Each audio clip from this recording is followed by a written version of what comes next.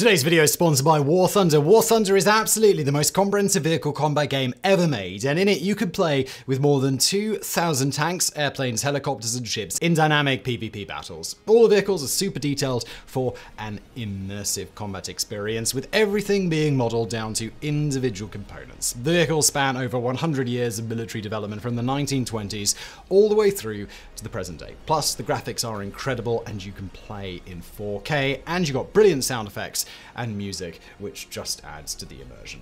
Look, you're probably into history watching this channel, and what I love about War Thunder is that it takes you on an interactive journey through some of the most interesting war vehicles from history, and I think you'll like that too. Start playing on PC, Xbox Series X and S, PS5, as well as the previous generation of consoles. Click the link below, you'll get a large free bonus pack with multiple vehicles, a premium account, boosters, and much more. And now today's video. At 10:30 a.m. on February the 14th, 1929, a rattle of gunfire echoed through Chicago's Lincoln Park neighborhood. 7 men, Irish members of Chicago's North Side gang, had been gunned down in a garage at 2122 North Clark Street by assailants dressed in police uniforms. The Valentine's Day Massacre would go down as one of the most brutal chapters in the city's Prohibition-era gang wars, and though the perpetrators were never definitively identified, suspicion immediately fell on the North Side gang's greatest rival, the Chicago outfit, headed by legendary mob boss Al Capone. In addition to damaging the reputation of Capone, who until that point had been seen by many as a philanthropist and even a modern-day Robin Hood, the massacre brought notoriety to one of the instruments used in its commission, a weapon which has come to define the Roaring Twenties and remains one of the most recognizable firearms in history. This is the story of the iconic Thompson submachine gun, aka the Tommy gun. In 1884, modern warfare changed forever when American inventor Hiram Maxim patented the first reliable self-loading machine gun. With a rate of fire of 600 rounds per minute, the Maxim gun allowed its operator to deliver an unprecedented volume of fire, especially compared to the single-shot and bolt-action infantry rifles of the era. This firepower allowed various European colonial powers to cut swaths through native populations during the late 19th century scramble for Africa, leading writer Hilaire Belloc to famously quip in his 1898 poem The Modern Traveller, "Whatever happens, we've got the Maxim gun, and they have not." Unfortunately, Maxim's invention proved equally effective against modern armies, as military planners would quickly learn to their dismay as the world marched off to war in August 1914.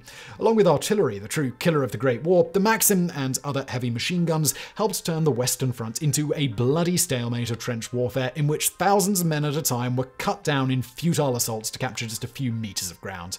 Almost from the moment the front lines began to stagnate, military planners on all sides began searching for wonder weapons that could help break the deadlock. This search produced a variety of technology still used in warfare today, including tanks, aerial bombardment, and flamethrowers, but a fundamental problem still remained. The average infantryman, armed with only a bolt-action rifle, lacked sufficient firepower to adequately exploit a breakthrough. One proposed solution was the combat shotgun, introduced to the Western Front by the American Expeditionary Force in 1917. Unlike regular combat rifles, pump-action shotguns like the Winchester 1897 or 1912 could easily be maneuvered in the confines of a trench and deliver a withering volume of fire, theoretically allowing an assaulting soldier to jump down into the enemy trench and hose it down within seconds. The American deployment of shotguns famously elicited diplomatic protests from the Imperial German government, who declared their use a war crime and threatened to summarily execute any soldier caught carrying one. The Americans found this rather rich, coming from the nation that had introduced flamethrowers, unrestricted submarine warfare, and chemical warfare, and they called the Germans bluff and threatened reprisals should they ever make good on their threat, and nothing ever came of the incident. In the end, however, shotguns proved far less effective in combat than anticipated, largely due to problems with ammunition. World War I-era shot shells had paper hulls, which tended to absorb moisture and swell, preventing them from effectively feeding into the shotgun mechanism. For this reason, combat shotguns only saw limited use on the Western Front and had no major impact on the course of the war. Another proposed solution to the individual firepower problem was to arm infantrymen with a faster-firing self-loading rifle. Only one belligerent nation, France, managed to successfully deploy such a weapon, fielding around 86,000 RSC M1917 rifles during the last year of the war. However, this rifle was expensive to produce and unpopular with the French troops, being somewhat unreliable and difficult to maintain under trench warfare conditions. It would not be until the introduction of the American M1 Garand in 1936 that an army would be equipped with a self-loading rifle as its standard infantry weapon, and for more on the evolution of infantry rifles, please do check out our previous video, What Actually Defines an Assault Rifle and Who Invented Them. In the end, most nations elected to produce lighter machine guns that could be carried into combat by a single infantryman, attempts which met with varying degrees of success. For example, the German light machine gun, the MG0815, was produced by removing a standard MG08 Maxim gun from its heavy tripod, lightening a few components, and fitting it with a shoulder stock, pistol grip, and bipod. Despite these modifications, the 0815 still weighed a whopping 18 kilograms, making it difficult to use and extremely unpopular with the German troops. Indeed, in modern German, the idiom 0815 is still used to describe something unremarkable or uninspired. On the opposite end of the spectrum, the French Shorkat light machine gun, also introduced in 1915, weighed only 9 kilograms. Though it was the most widely produced and deployed automatic weapon of the war, the Shorkat's effectiveness is somewhat hampered by design flaws like its open-sided magazine that tended to accumulate dirt and mud. Perhaps the most effective of the Great War light machine guns was the British Lewis gun, which weighed 13 kilograms and could deliver effective sustained fire from a 97-round Pan magazine. A close runner-up was the American 7-kilogram Browning automatic rifle, or BAR, which, unlike its contemporaries, was designed to be fired from the shoulder or the hip. A contemporary doctrine known as walking fire called for light machine guns like the BAR to be fired from the hip while marching, keeping the enemy's head down as a unit advanced. A special belt with the cup to support the BAR's shoulder stock was even issued for this purpose, though none are known to have been used in combat. But whatever their relative advantages, all of these weapons suffered from the same flaw. They fired full-power rifle cartridges which were heavy to carry, overpowered for the short distances over which combat typically took place, and they made light machine guns difficult to control in fully automatic mode.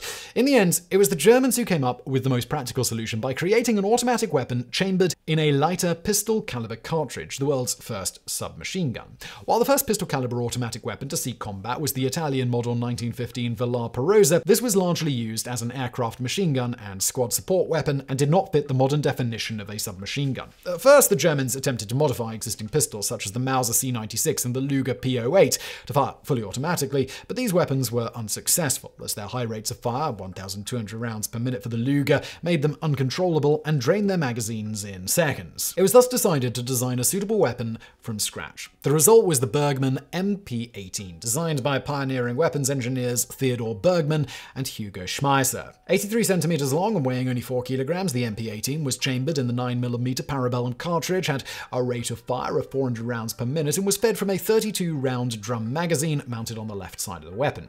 Introduced in early 1918, the MP18 was used to great effect by German stormtroopers, specialized groups of elite soldiers who used speed, maneuverability, and advanced light weapons to break through enemy lines and create breaches through which regular troops could then advance. But the weapon was not perfect. The heavy side-mounted drum magazine made it unbalanced and awkward to handle. Later versions would use lighter stick magazines. Meanwhile, across the Atlantic, another pioneering weapons designer was thinking along similar lines. Brigadier General John Tolliver Thompson was a career US Army officer from 1890 to 1914, and he served as director of arsenals for the Army's Ordnance Department. During his tenure, he was responsible for the testing and adoption of the 1903 Springfield rifle and the selection of 45 ACP as the Army's standard pistol cartridge. Disturbed by the deadlocked trench warfare taking place overseas and sensing the United States' impending entry into the Great War, Thompson came up with what he called a trench broom, a portable automatic weapon that would allow troops to quickly clear out enemy defensive positions. With the backing of tobacco magnate and financier Thomas Ryan,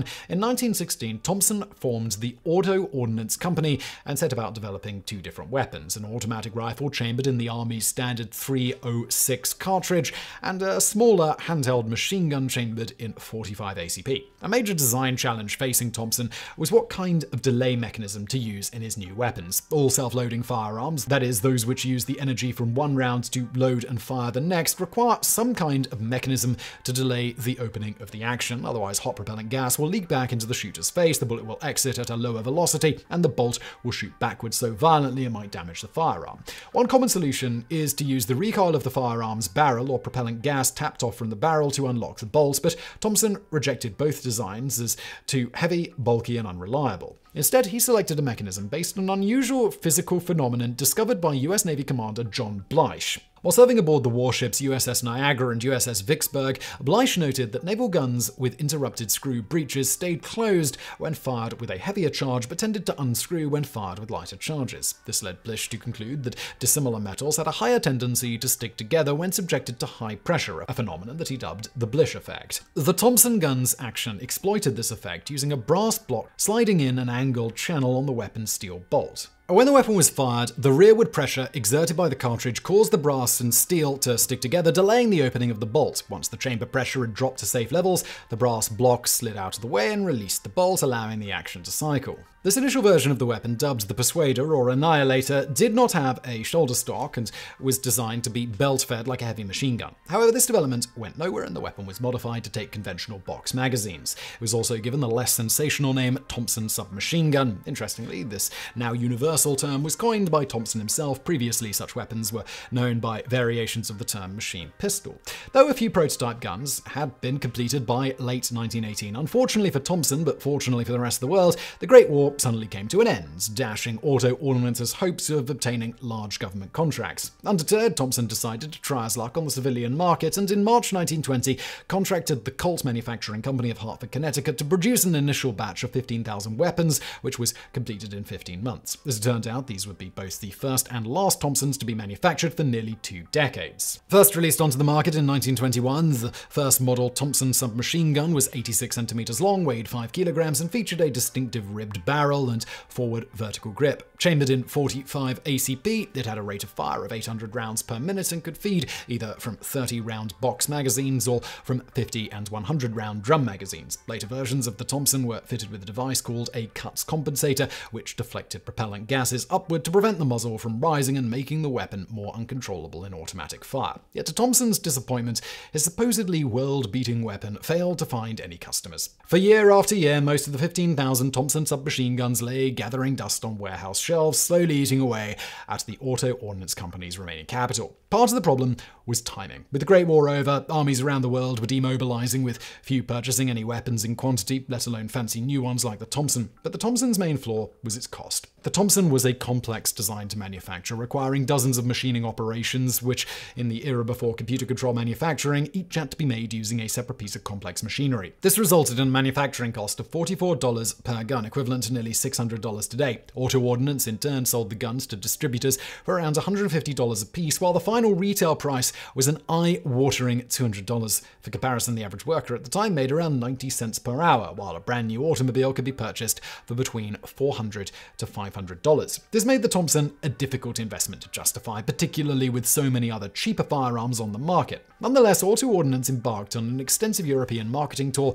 searching high and low for anyone to purchase their fancy new guns. Special military versions of the Thompson were proposed, including models chambered in more powerful cartridges and fitted with bipods for use as light machine guns. The German Junkers Aircraft Company even came up with a version of their F-13 transport plane armed with no fewer than 30 downward-firing Thompsons for use as a ground attack platform, because even in the 1920s there was no kill like overkill. But most of these efforts came to nothing, with European militaries showing little interest in the gun. One client Auto Ordnance tried particularly hard to court was the Royal Ulster Constabulary, which at the time was engaged in a bitter struggle against insurgents fighting for Irish independence. But while the RUC was not interested, their rivals, the Irish Republican Army, most definitely were, and purchased and smuggled several hundred Thompson guns into Ireland for use in the Irish Civil War of 1922 to 1923. Back home, the US Air Service and cavalry tested the gun but rejected it, while private sales continued at a slow trickle, the main purchasers being banks, police departments, and large corporations, the latter of which found Thompsons particularly useful as, shall we say, labor negotiation tools. Meanwhile, Auto Ordnance's attempts to develop and sell its second product, the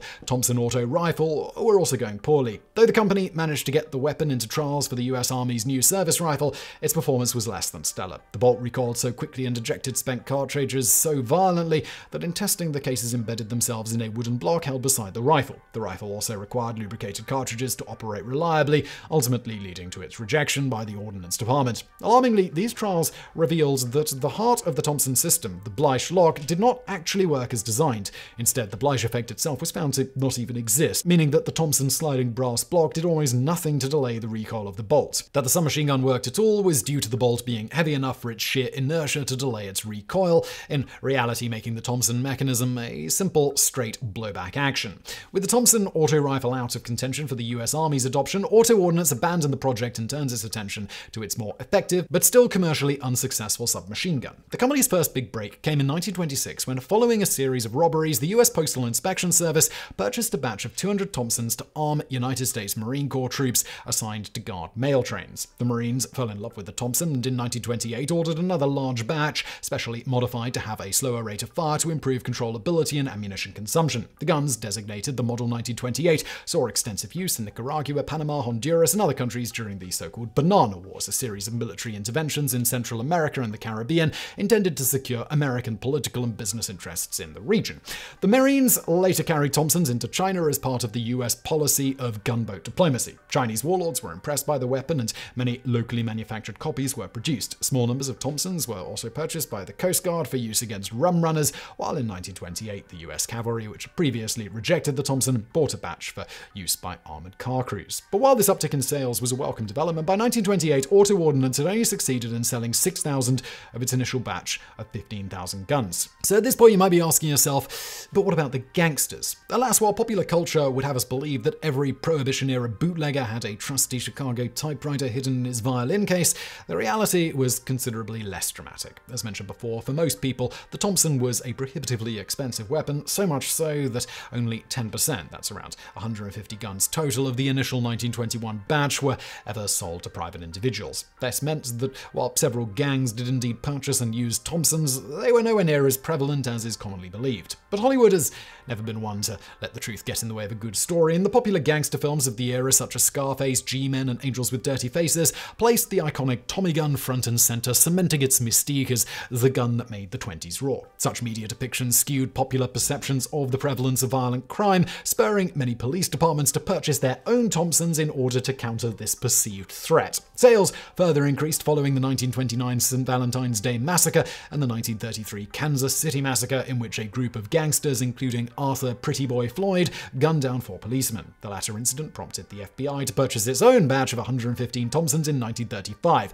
Other gangsters and bandits of the era known to have favored the Thompson include Public Enemy No. 1 John Dillinger, George Machine Gun Kelly, and George Bayface Nelson, who himself met his end in a hail of FBI Thompson bullets on November 28, 1934. The year 1928 was a pivotal one for Auto Ordnance Company, for it was in that year that Brigadier General John Thompson retired and stepped down as head of the company. That same year, the company's main financier and majority stockholder, Thomas Ryan, died at the age of 77. His estate, seeing Auto Ordnance as a money-losing boondoggle, immediately attempted to liquidate the company. The remaining shareholders succeeded, though, in delaying the sale by more than a decade, and they sold most of the company's remaining inventory. But in 1939, Auto Ordnance was finally sold to one Russell McGuire, a notorious corporate raider. Those viewers familiar with 20th century history might recognize 1939 as the year the Second World War broke out, meaning that, much to the chagrin of Thomas Ryan's estate, the previously unsuccessful Auto Ordnance Company was about to experience a major reversal of fortune. With the worldwide demand for firearms suddenly soaring, in December 1939, McGuire signed a contract with the Savage Arms Company of Westfield, Massachusetts, to produce Thompson guns for foreign export. As part of their previous contract with Colt, Auto Ordnance owned all the manufacturing tools for the Thompson gun, meaning that by May 1940, the first new batch of guns in nearly 2 decades was already rolling off the production line. The first major purchasers of the new Thompsons were France and Great Britain, who were scrambling to rearm in the face of an imminent Nazi invasion. The latter purchase was particularly ironic, as for decades the British had dismissed the submachine guns as gangster guns with no place in honourable warfare. But with insufficient arms manufacturing capacity at home, Great Britain had no choice but to import hundreds of thousands of American Thompson guns to arm the British Expeditionary Force and Home Guard. Despite its weight, the gun was well liked by British troops, and Prime Minister Winston Churchill was famously photographed shooting one during an inspection of coastal defences. Propagandists on both sides had a field day with this photo op, with Allied propaganda emphasising Churchill's status as a fighting leader, while Nazi propaganda painted him as a dangerous gangster.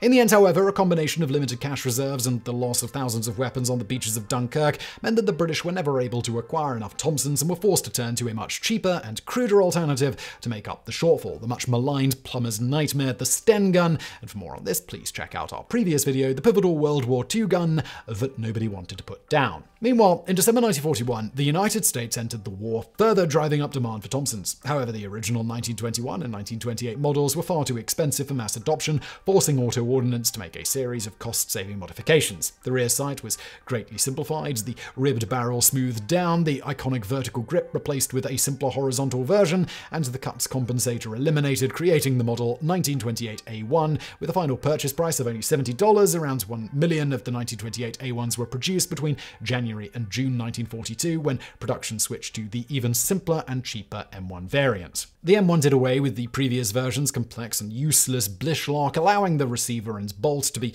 greatly simplified and the bolt handle to be moved from the top to the side of the weapon. Barely 4 months into the first production run, the M1 itself was replaced by the even simpler M1A1, whose design cut 10 hours off the production of each gun and dropped the government purchase price down to $43 per unit. The M1A1 would go on to become the iconic American submachine gun of World War II, with nearly 1.3 million being manufactured by Savage, as well as Auto Ordnance in its own factory in Bridgeport, Connecticut. But even in its cheapest, most simplified form, the Thompson was still too complex and expensive to keep up with the insatiable demands of the US war machine, so in 1942 the US Army Ordnance Board took a page from the British and began developing a new submachine gun that could be produced far more cheaply and in greater numbers than the Thompson. The resulting weapon, designed by engineers George Hyde and Frederick Sampson of General Motors Inland Division, was, like the British Sten gun, built mainly of welded steel stampings, bringing its manufacturing cost down to only $20.94, less than half of the M1A1 Thompson. Furthermore, its manufacture did not require specialized machine tools, allowing the gun to be produced in a wide variety of factories.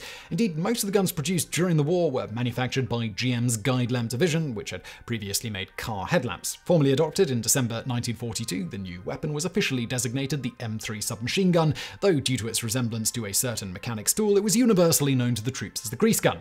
Though the grease gun was intended to replace the Thompson, problems with tooling up the M3 production line meant that the production of the M1A1 Thompson continued until February 1944, with the gun continuing to serve until the end of the war. While the M3 was cruder and slightly less accurate than the Thompson, it was nonetheless an effective weapon and was well liked by US soldiers. 655,000 were produced before the war ended, and while the M3 was officially dropped as a standard service weapon in 1957, a handful remained in service as personal defense weapons for tank crews until as late as 1992. As for the Thompson, the end of World War II brought its 20 years of military service to a close. While certainly an iconic weapon, the Thompson was a design from an earlier era whose complex and expensive manufacturing process made it ill-suited to the modern era of industrialized warfare. Yet its legend lives on in movies, TV shows, and other pieces of popular media, where the Chicago typewriter in the hands of fictional gangsters and lawmen continues to make the 1920s roar. Just before you go today, just a reminder to go check out War Thunder, the most comprehensive vehicle combat game ever made. Start playing now on PC, Xbox Series X and S, PS5, as well as the previous generation of consoles. Click the link below to get a large free bonus pack with multiple vehicles, a premium account, boosters, and much more. And I'll see you next time.